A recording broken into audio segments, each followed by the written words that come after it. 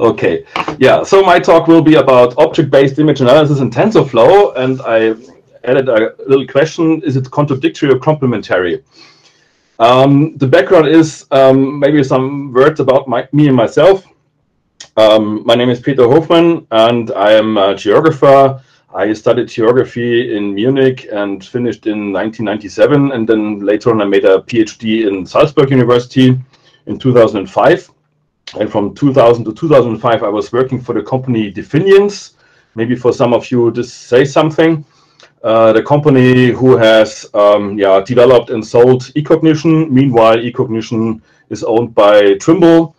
And yeah, the development is still continued, but I'm no longer with the company so far. However, Salzburg also has, is an, let's say, a knowledge point for object-based image analysis. And we did a lot there with OBIA and with eCognition, of course.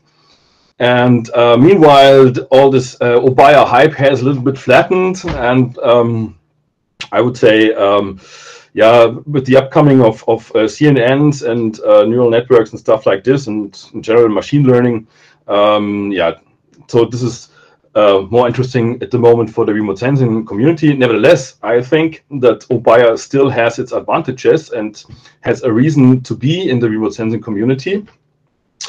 And as I said, when you gave your presentation at ITC, I told you I think there are some connection points, and these connection points I would like to point out and demonstrate. And for those of you who have no idea what OBIA means, I give a very, very short introduction. And also focus a little bit on the things where I think there could be the connection points.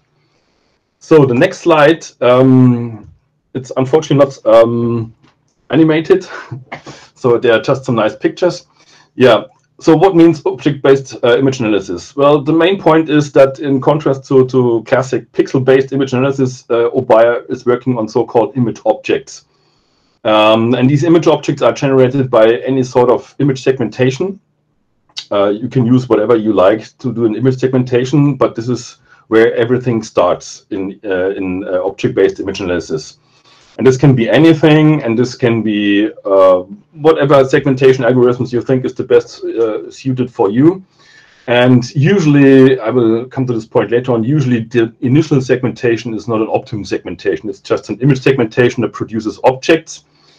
Ideally, of course, every image object is a representative of a real-world object of interest for you, which is in the image you want to analyze, of course. And you can see here some examples. So this is a very recent one coming from a semantic segmentation in the context of automotive and autonomous driving. Here are some examples from medicine and from biology. And on the right, you can see some remote sensing examples. And ideal means, as like here, you can see the tramway, the cars, every object of interest is an image object itself already, and can be addressed as such, and can be analyzed, and can be integrated in the further on analysis process. Or like here, this is typical for medicine. I was also involved in medical image analysis for a couple of years, and in brain image analysis. And this is very typical here to differentiate between the dark and the bright matter of the brain. And I think here you can even see some lesions. I don't know. This is just I just downloaded this from the internet without thinking. It was just for demonstrating. So yeah. So image objects are the building blocks of OBIA. This is why it's called object-based, of course. And so segmentation is a critical point, but I think you can create any sort of segments really you would need. Another point is why do we actually do this image segmentation? So one thing is image objects or image segments have plenty much more of features you can use for describing an area of the image. So a pixel is just squared-like, and it has a certain spectral information and a position, and that's it. This is everything you can use with a pixel. With objects, you have shape, you have a certain texture within this area. You can even have relationships to neighboring objects. You can count them, of course. You can count only certain sorts of segments and so forth. So, so image objects or segments, they are in a way much more powerful than simple pixels. And yeah, this is actually the reason why we like it. However, on the other side, in the years before OBIA existed, we had satellite images, usually Landsat-like with 30-meter resolution. And with this resolution, it was already enough to have just a simple spectral information of each pixel for doing landscape analysis, for doing land use, land cover classification, stuff like this. That was enough. But with the very high resolution satellite data, it appeared that in a single pixel, there's not very much information except the spectral information. So it makes more sense to aggregate these pixels to meaningful objects and then to analyze these objects. This is actually the background. You can see here, this is a forestry example, not perfectly segmented, but however, you can use every single segment here to count single trees, for instance. And on the right side, you can see what I said with mutual relationships. So this is an artificial image, of course, but also in real remote sensing images, you can analyze relationships between objects. Like, for instance, if you have a vegetation area with forest-like vegetation and some meadows, and which is surrounded by urban areas, then you can make this area to a park. And this way, you can deal with this with other sorts of rather complex, semantic complex objects as well. This is also seen as a very advantage of object-based image analysis, actually. So altogether, it's like a mixture between just plain image analysis or plain image processing and also some GIS operations, like you have with polygons, that you can do shape analysis and other geometric operations you like. Here are some examples from the different domains. I mean, the reason why we're doing all this is actually we want to analyze the content of the images. As like in remote sensing, we are first segmenting, then classifying, and then the classified objects should be somehow exported to a GIS system, for instance, or in medical domain to do some further medical diagnosis with other software. But this is an example where I was involved with. This was about multiple sclerosis lesion and their development over time. And this was a 3D image analysis project where we then made some geostatistics in the brain to track the cause of the disease of the patients. And here you can see another example, which is actually from paleontology. This is a tooth of very small mammals. The tooth in reality is about 2 millimeters of height. So this was a micro-CT image in 3D with voxels. And the task here was to distinguish different parts of the tooth. So that you have here in blue the enamel, and then in reddish you have the pulp cave. And the geometry and the geometric relationships between these three types of objects is interesting for the paleontologists, and also a shape analysis. But this, the paleontologist would not do in OBIA software. He would rather do this in some dedicated software where you can do all this analysis, like, I don't know, not CAD, but maybe some other software that allows it to him. So, and this also leads me to the question, why actually is object-based image analysis? As I said already, so in the millennium, or in the change of the millennium, these very high-resolution images came up, like Iconos and further on. And with these high-resolution satellite images, you can see on the left side, if you do a standard classification, you get this, what is called the salt and pepper effect. So this is like, if you look at the forest, this forest area is not really contiguous, and the holes in it are, not really holes. This is something, I don't know, where just the reflection is not as it is supposed to for a forestry area. On the right side, you can see these contiguous areas. So if you want to do landscape analysis or land use, land cover classification or stuff like this, you're more interested in these larger contiguous forest areas. The same for urban areas. You have a lot of different small reflections here inside of the urban area, and here you see we have just one, okay, not here in this example, but usually if you merge this object, you have one single urban object as an example. The same with agriculture areas in yellow. So yeah, so this answers already the question, why is OBIA, because of this very high resolution data, it makes more sense to work on segments and objects instead of single pixels. The pixel itself is more or less meaningless. It just holds the spectral information for a certain position, and that's it. Another aspect is that, especially in landscape analysis, in geography, and especially the guys in Salzburg, they did this since years or even decades already. They're doing some sort of hierarchical landscape analysis. So you have small scale and large scale objects, and they all are somehow connected. Like in the forest is connected between different trees. So you would never address a forest by its single trees. You would address it as a forest, but sometimes you're interested what types of trees are in the forest and stuff like this. So you can see this as a sort of a hierarchical dependencies between these different types of objects. And not every software, but especially eCognition, I will come to this point later on, supports this hierarchical approach. So you can address these hierarchical interrelationships between larger objects and smaller objects in the same area, as like between the forest and the trees, for instance. This is shown here on the right side. You can see here larger objects on top and smaller objects on the base segmentation levels, and they are connected, and then you can define rules or other interrelationships between these objects.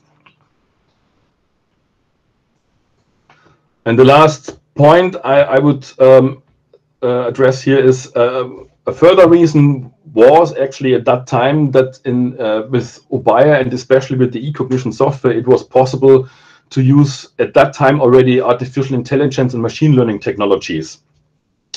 Artificial intelligence is not only neural networks, it's much more.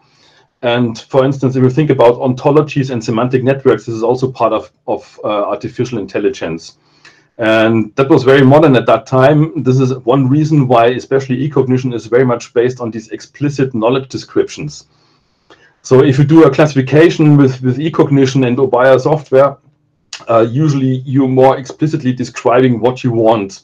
And this starts already from the pre-processing, like the segmentation algorithms or the classification algorithms and so far. And also the class descriptions are more explicit. There are already some implicit classification algorithms implemented. Implicit means based on samples, as like neural networks, but also statistic classifiers like support vector machine and stuff like this. And you can use them also in OBIA. But the basics or the basic ideas were rather explicitly describing what do I want, and then finally after the classification, assess to what degree does my classification result actually fulfill the criteria I said before, like this. And you can see here on the left side, this is a typical process tree of eCognition where everything that should happen during the analysis is noted down in a sequence, starting from segmentation or before the NDVI is calculated, then comes segmentation and then classification, stuff like this. Here you can see class hierarchies. There are two types of class hierarchy. Inheritance, so you can also use inheritance so that you have, for instance, a top vegetation class as like here, which is only defined by the NDVI, and it inherits this NDVI criteria to subclasses, which are also vegetation, but more specialized, like, for instance, in this case, agriculture and other vegetation, or like meadows or whatever you want, forests, stuff like this.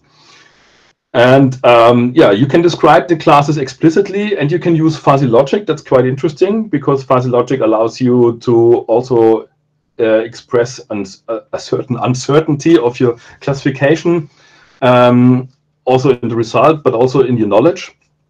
And every classification rule based on fuzzy logic should also be based a little bit on the ontology behind of the classes. Ontology means how would you actually describe the classes from your world knowledge, so to say, as like a house has 4 walls, has a roof and stuff like this. It has windows and so far, and a certain size and a certain shape and stuff like this. This can all be expressed here in this in the fuzzy manner and then brought into classification rules. So in the end, your classification is more like an expert system-based classification result, which makes it very transparent and understandable for other people, especially if you want to interpret the results of the classification. So coming to an end about what actually means OBIA is in real life, if you work with OBIA, it's not like a straightforward process. It's rather an iterative process. So usually, this is what it says here. You start with very rough segmentation and classification algorithms, and then you focus on certain areas, as like here. So you start with a foreground, background, or here in this case the skull. And then once you have the skull, then you say skull and brain or nervous system and so far. And then in the end, you have something in the brain and maybe even something that is interesting for you. And for every stage, you have some different algorithms that lead you to what you actually want. And the same in the remote sensing community or domain. You have some input data, which are usually remote sensing image data, but you can also have some other data like elevation data or even GIS data or metadata. And this you give to your initial segmentation, which gives you the first object primitive, so to speak. And these object primitives have properties you can use for an initial classification. And this is usually quite rough. So usually you just distinguish between, if you do it for landscape analysis, simple classes like water bodies, like forests, as we saw in the example before. And then you're focusing on all those object classes you are interested in, which are not perfectly segmented yet. So you can then start dedicated segmentation algorithms for certain types of objects, which then generates enhanced objects, which have new object properties, which you then can use for another classification. And this process you can do as often as you like for all those classes you are interested in, depending on how detailed your classification result should be. So you can also think about what you see here in this eye-like image is more or less the same thing as you can see here, but only the projection has changed from the X to the Z axis. And everything you're doing here is then stored in a so-called rule set. Well, rule set is more or less like an algorithm. It's like more or less like in a programming language, but much more simpler. And a rule set can be reapplied to any other kind of similar image data, and hopefully you get the same results. I say consciously hopefully because I will come to this point later on. However, once you're finished, then you have your end classification result, which is the final classification result, and then you can export everything you were interested in as like polygons, points, lines, raster, tables, whatever you need for your GIS analysis later on. Or even just do some statistics about dedicated objects like counting the houses in a district. So then you just get the number of the houses or of certain types of houses or whatever you're interested in. And yeah, in the remote sensing community, I mean, OBIA exists meanwhile since around about 20 years, even longer, I think. And yeah, you can imagine that in the remote sensing community, OBIA is applied for many applications. Land use, land cover is certainly the most dominant one, but also change detection is coming up much more recently because we have these huge data archives and we are now interested in changes and monitoring and stuff like this. Object detection is always an issue for any kind of image analysis, also in the remote sensing community. Environmental mapping monitoring, of course, but also what I'm currently involved in is damage and disaster mapping, which is strongly connected with change detection, of course. I did a lot also in all urban and regional planning mapping. So this here is an example for informal settlement mapping, not from my side. Funnily, I got this from an article which used the same colors as I did in my thesis and in my papers. Hope this guy was citing my research. And also agriculture, forestry, whatever you can imagine where remote sensing is applied, also OBIA is always applied in. So here we have some examples, like here it's about counting some plants for agriculture. And in the background, I think this is something about urban planning. Yeah, so you name them, all these applications. And as I said already, eCognition is here really dominant software. You can create complex rule sets. As I said before, there's more or less no limit what you cannot do. And these rule sets are they are written in this so-called cognition network language. It's a sort of a domain-specific language, as computer scientists would say. It's a graphical language, so you don't need to do any programming as like in Python or something. So you just click all your algorithms and processes together and parameterize them, and that's it. It takes a while until you have learned it, but once you learn it and you understood it, it's quite powerful. Actually, you can more or less do everything with it. We even did some experiments, so we even reprogrammed the game of life. Some might know of you, it's like a cellular automata, so we reprogram it in cognition network language, just to see if this is possible too. What is of advantage, especially with eCognition, is that it offers even a client-server environment to process very, very large data sets and very large images. Meanwhile, the size of images is not so much a problem, but I can remember in the beginning of the millennium when I got my first QuickBread scene, which was on a DVD. So this was really, for me, this was something like, wow, there's one satellite image which is as large as a movie. And that was really a problem to process such large data sets. Meanwhile, it's less problematic. Sorry for that.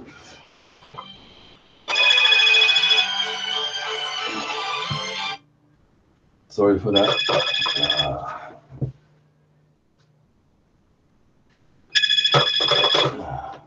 I don't know what's going on here. Yeah, sorry. Yeah, good.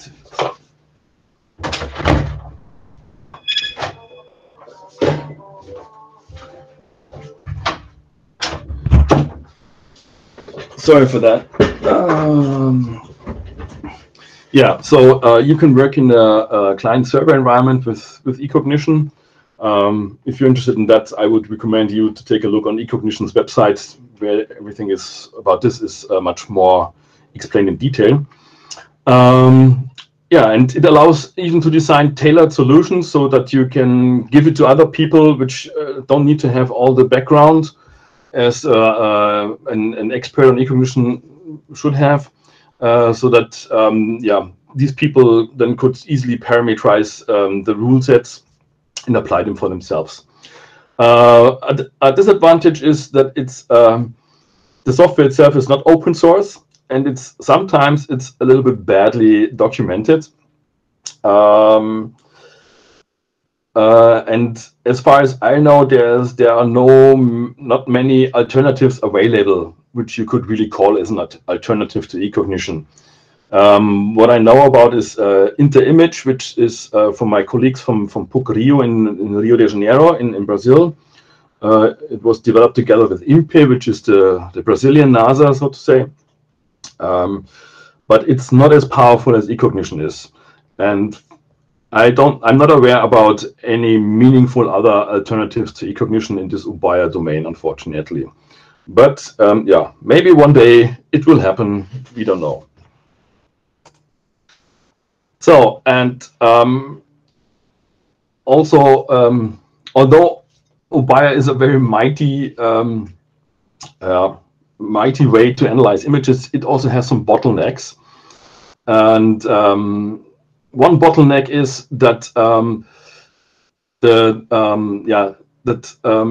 rule sets you develop, they are more or less developed for just one sort of images. So this is what I wanted to say here with some, if you don't have stable images, stable means in that kind that you have images which are not very much varying, then everything is fine.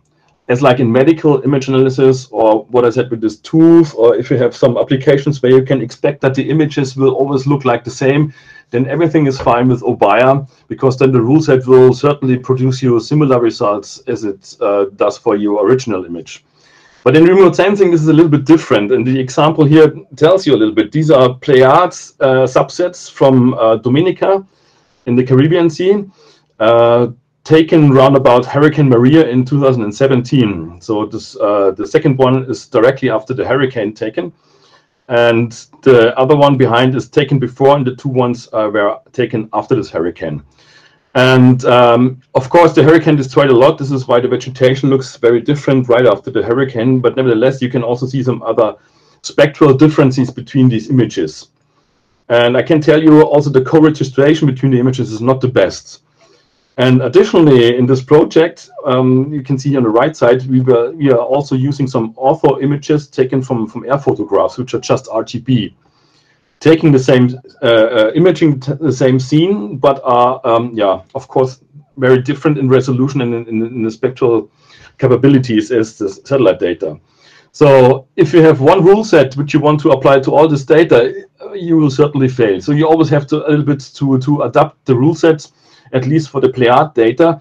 And if you also want to incorporate the RGB images from the airborne photographs, then you have to at parts really to change your rule set, because, for instance, there's no near infrared available and stuff like this, and the resolution is different. So also the segmentation has to change.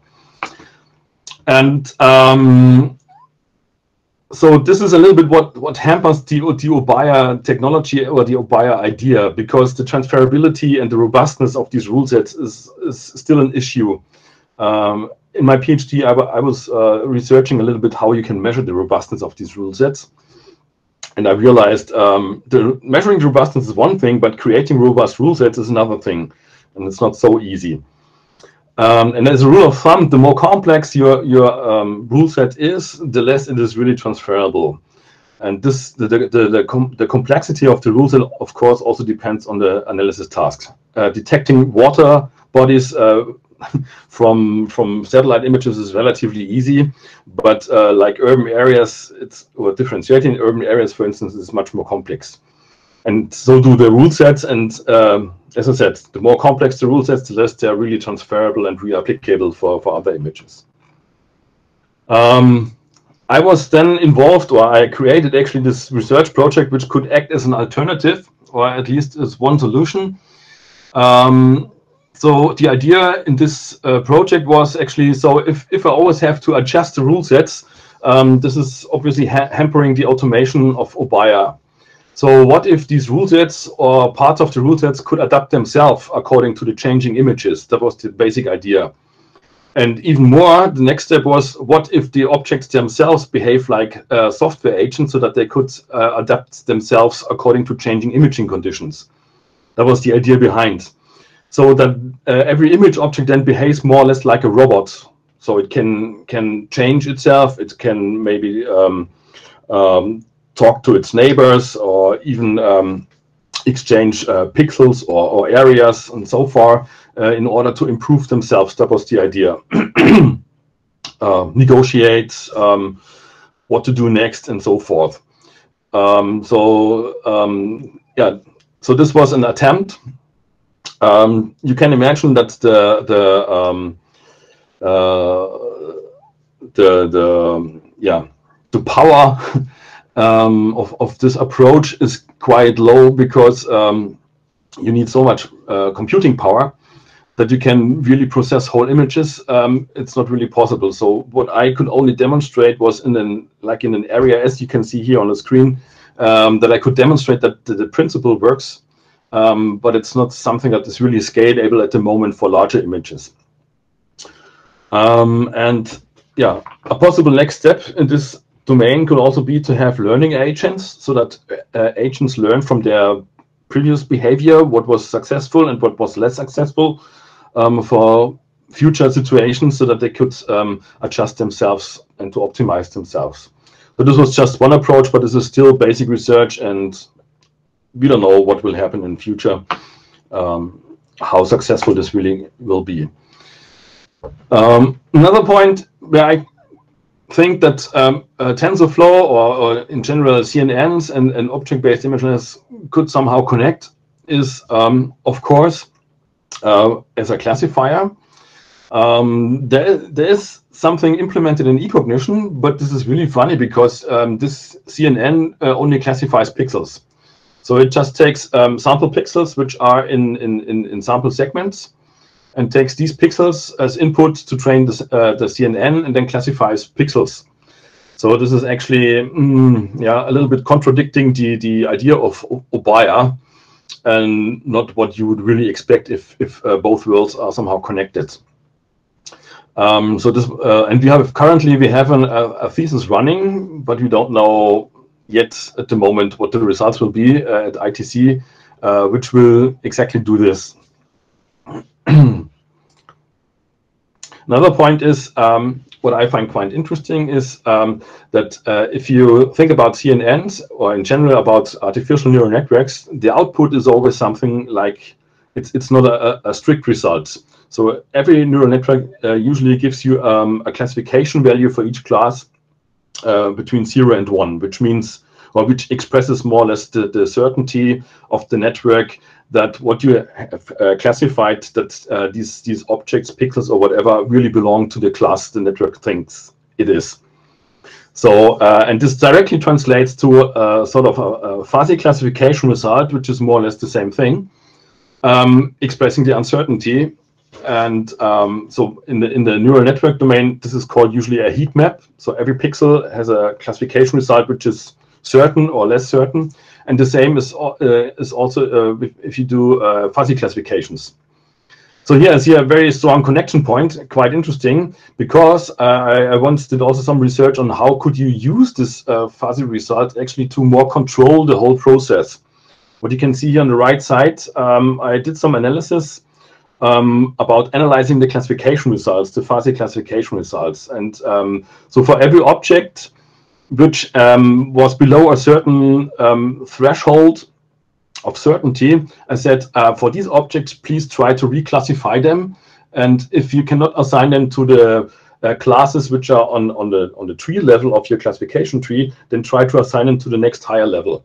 So that's, for instance, if you have objects which are classified as vegetation, and maybe even would like to be something like wooden vegetation or mixed vegetation or something like this, but where it's very uncertain to assign it to one of these classes, but what you at least know is that they belong to vegetation. And so this way you get a classification result which does more or less its best in terms of classification results. And if it's somehow undecided at this level, then it knows that it can at least assign such objects to the vegetation class at the next higher semantic level. And the same you could do with neural network classifiers, because they produce the same result more or less. So this would actually lead you to a sort of a neuro fuzzy control OBIA, if you like. Yeah? Quite interesting, I think. Another point is what we can recently observe is everything around segmentation and classification, things like semantic segmentation. This would be very interesting to have something like this as a segmentation algorithm included in OBIA software. The advantage here would be you get segmentation and classification in one step, which is quite interesting. And because it is done by a neural network, you also get an uncertain classification result, which you could use then for further control of the next process steps. As I said in the beginning, if you do OBIA, you have these processing and processing chain, usually noted in the rule set. You could then use this uncertainty or this fuzzy assignments or uncertain assignments to control the next steps, what you would like to do the next, and so forth. And a last point where I think, or not completely last point, is where I think that artificial neural networks and OBIA could be connected is in this transferability area, or this reapplication area, that neural networks could learn from neural operators how they would adapt the rule sets to produce similar results. I noted down here the typical workflow. So in the beginning, you have a rule set, and you have some image data, and you want to get some results. And actually, you want to get similar results for different images, but the images themselves are somehow different. What I said before, so you have some haze in one of the images, the radiometry is not the best and stable. So you always have to do some little adaptations. And this can take a lot of time and can be very labor intensive. So what if you have some neural networks which more or less observe you in your doing and learn what are typical parameters for typical applications to adjust, and even to learn the span to adapt these parameters, like for instance for the segmentation parameters, but also maybe the sequence of certain steps. So this could be interesting actually. It's a little bit like similar to the OBIA approach, but rather focusing on the rule set than on the objects themselves. Now comes the last point, where I think there are some connections. Is also, as I said in the beginning, with OBIA, we are more working with explicit knowledge than with implicit knowledge. Explicit means you express yourself, your world knowledge in terms of an ontology, and this ontology is then represented in all your classification rules. As I said, a building or a house has a roof. The roof looks red and is square shaped and stuff like this. So all these rules, they describe, or they are sort of a model of the real world. But the problem is that these ontologies only describe the ideal objects, and you always have some deviations from the ideal. And the question is, to what degree can these can other objects deviate from these ideals to be still classified? And if you use neural networks to learn this, this could be maybe an interesting point, so that you have, let's say, your human knowledge about the ideal objects, how they in general look like, and then you have a neural network which is able to notice how the deviation is, and then still assign deviating objects to the true class you are actually interested in.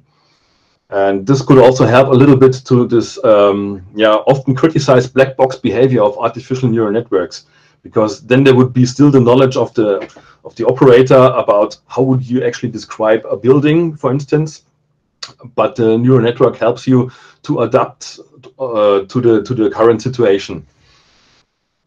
So coming to the summary, answering the question, are OBIA and CNNs contradictory or complementary? Well, yes and no somehow. But as I said, or as I think, is that a synthesis could help us a lot. And I noted down here some pros and cons of both approaches. And if you take the cross matrix here, then you could also see a little bit how both could benefit from each other. So as like in neural networks always have as pro, as I see them, is they are very, very good in pattern recognition. Even in complex situations, they are able to recognize objects of interest.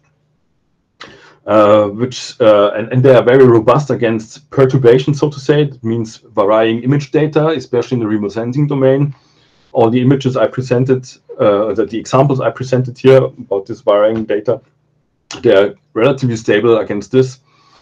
And yeah, and they produce soft classifier results, which is quite interesting because you can use it really for further controlling and also for the interpretation of the results. And for the user, once they are trained, there's not much to parameterize. So you take your trained network and you give your input data, and then you get a result. And there's no question how it does it. Usually you get quite good results. And this is also a little bit a con point. As I said, the black box behavior of neural networks is always criticized. And yeah, that's how it is. And sometimes even experts told me, oh, we don't know how the network does it, but it does it quite good, and the results are convincing. Yeah, you can take this or you can criticize it, up to you. Another disadvantage of neural networks is what I just read recently in an article is you need many samples to get a reliably trained network. So in this article, they said, actually, they were thinking about using neural networks. It was actually about detecting destroyed bridges in radar data. And they said, the problem is there are not so many destroyed bridges that they could really train a network. So they used statistical classifiers for that issue. So that's a point, can become a critical point. So it depends really on the application if you can use artificial neural networks and CNNs in particular for your task. And this is also a point, they do not really reflect the semantics, as I said before. So you have a trained network, you give your data in, and then you get results out. But it's up to you to interpret the results. And there's no semantics in the rules inside of the network. So it's just connections between neurons, and that's it. On the other side, I mean, this is an advantage of OBIA and all explicit classifiers. This is very explicit made in these classifiers or in these approaches. But it's also a disadvantage because, as I said, it makes all these solutions not really transferable and reapplicable. So you always have to tune something. But yeah, you understand what's happening. So as a pro, is in OBIA, the feature space you can use for classification is immense. It's more or less endless. And you can even use some semantic information and some context information for classification, and even temporal information if you like. And yeah, the knowledge used for the classification is really explicit described there. So for you, usually it's not really so complicated to understand the result, why a classifier comes to these results. So you can always see, okay, it's because the NDVI is at a certain value, and this is the reason why it classified this for vegetation and another object not, or so.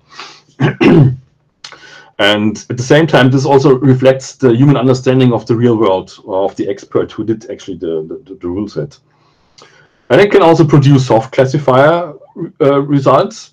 As I said, the results can also be gradual and express some uncertainty in the classification result, which I rather see as an advantage as a disadvantage, because for the same reason, you can use it to control the next steps for the processing. And yeah, the cons, I think I said already, it's limited in automation because it's hardly transferable. You always have to adjust and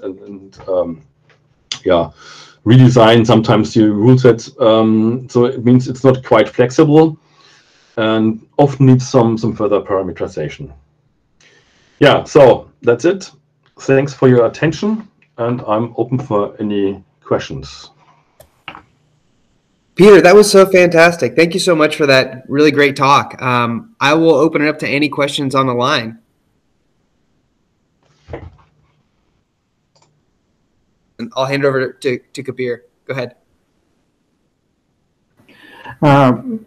Thank you, Dr. Peter. It's really wonderful, and I'm fascinated to see all the object-based image analysis you have presented. So just one quick not related this presentation, but recently eCognition community, they updated their website. After that, whatever materials in their eCognition community, everything has lost. So I think still you are in like Munich office, you are connected like with them. So why everything has been lost in their eCognition community? That's a good question. You're not the only one who is asking this question.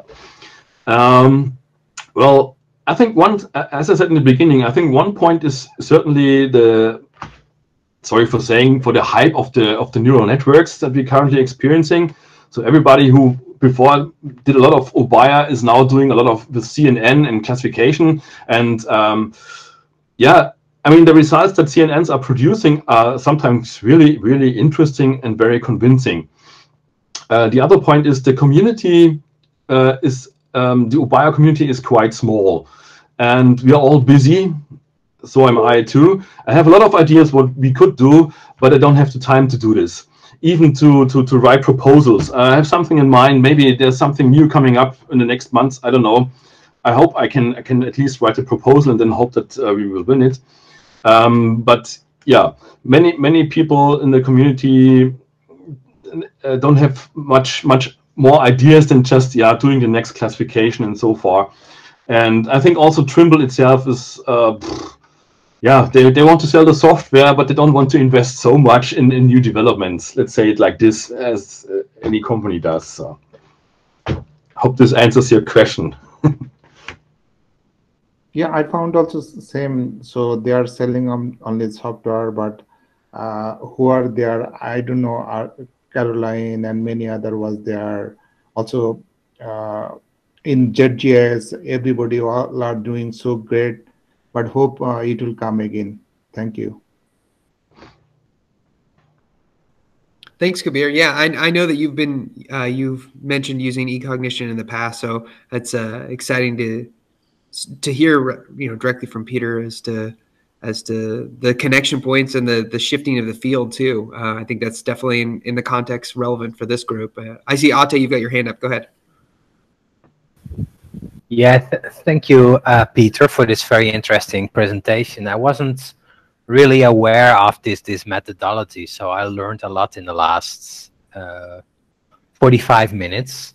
But I was wondering, this method seems to work very well for high-resolution satellite imagery, but how is the performance on, let's say, Sentinel-2, Landsat, or maybe even MODIS? Yeah, so starting with Landsat, because here we have the most experience, the difference is not so much higher than to pixel-based approaches. And as I said, the reason is that in a 30-meter pixel, the most information is already in the spectral information. And for this, you don't need any geometric or texture or what else, further information that really helps you. Sentinel is a little bit borderline. The examples you saw, not the Pleiades, the other examples, they were a subset of from the Netherlands. This one was Sentinel-2. With Sentinel-1, I have not much experience yet. I said in the beginning, I think that why OBIA is that also in the Millennium, radar became more and more interesting to the community, especially with RadarSat data with this relatively high resolution. And we made a lot of experience also with radar data and found it quite well, because eCognition can, or general OBIA can handle noisy data quite well. With MODIS, I have honestly no experience with eCognition. I would guess there's not much difference between classic pixel-based approaches and eCognition or OBIA in general. But maybe a motivation for you to do some little research and to publish them in journals, remote sensing journals. That sounds great. Then for the radar imagery, what specific classes can you map really well? Oh, forestry, of course. Water bodies, of course. I mean, that's quite easy. But for both classes, usually you have this noise. And with object-based approaches, you're simply smoothing away this noise, because you're always generating contiguous areas. And then you're analyzing the areas based on the area statistics. And if you have some radar background that you can better interpret the result, the signals, and the signal within an area, then you can get quite good results. So there's, I think there are still some examples on the eCognition homepage. I can remember we made some analysis on mangrove forests in Indonesia or somewhere in Southeast Asia, which were quite interesting, quite well. I myself did some analysis on SRTM data long time ago, which was rather about analyzing the quality of the data. And I had really bad images, so to speak, because it was the worst case you can get with SRTM. It was from Gibraltar, and the shuttle was directly flying into the direction of the Rock of Gibraltar, and you had many bounces, double bounces and stuff like this. So everything, the worst things you can imagine with radar data happened in this imagery. And so, yeah, I could distinguish between noise and more information-like areas, and very easily was also the water detection. For the landscape analysis, SRTM is certainly not the best, and also radar data is a little bit limiting. I mean, it depends on the application. If you're working with on humidity of your objects, then radar is perfect. Also in the agriculture, radar has some reason to use. In urban areas, it's a little bit difficult because of all these complicated geometry of radar. Yeah, so you can use it with OBIA. Got it. That's awesome. That's very interesting. Thank you. Yeah, any more questions? I don't want to hog the mic, but you know, you gave a really great list of pros and cons, and I was sort of writing down notes during your presentation and thinking about, you know, the one advantage that we really have with our connections to Google and the TensorFlow workflow that we're using right now is this opportunity to tap into the scale of different imagery that's available. And I wonder, just from your experience, Peter, of doing the OBIA work, what are some of the hurdles with accessing scaled data, or are you mainly working, you know, in individual use cases? And I'll just, you know, close up this comment with often all the folks on these calls are located at severe regions, so either in the Mekong or HKH or Amazonia. So they have, you know, regional focus on developing products, but also there's a global focus too for different land cover products, for instance. And I think that's one area that we kind of tap into of doing both regional and sort of global. And I was hoping to get your perspective on that, because it's just very, very interesting sort of assessing your pros and cons. Mm-hmm.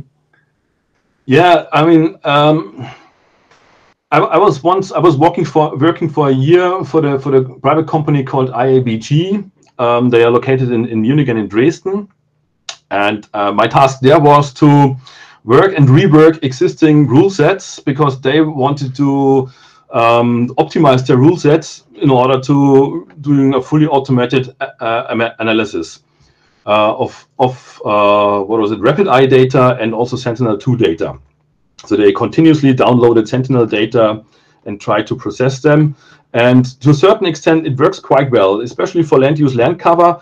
In that special case, it was, so you have this data type catalog that was given from the German survey. And there are some classes which are not easy to detect at all in remote sensing data, and so also do the classification rules for them. But if you think about something like, what is it called, the global land cover, for instance, this is something that could be, you know, automated quite easily, I think, also with OBIA.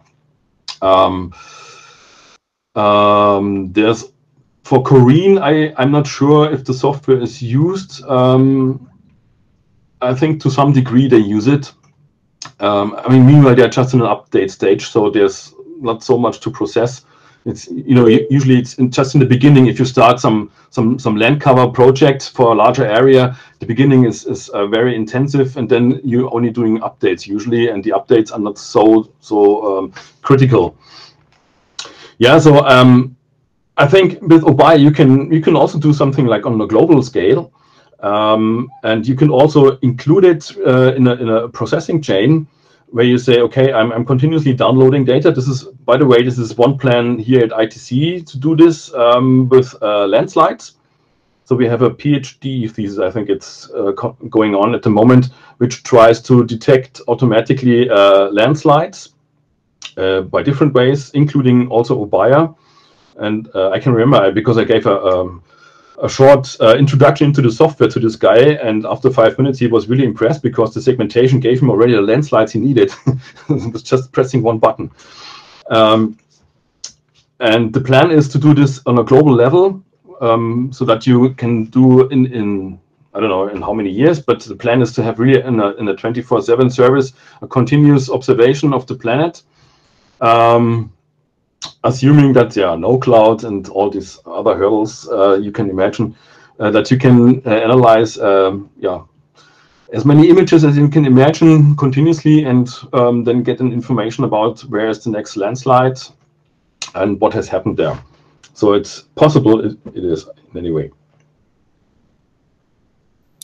Peter, thanks so much. Yeah, I know we're at the top of the hour, so I hate to cut this conversation short. Thank you so much, and I will talk to everybody on this line in 2 weeks. Thanks for having me.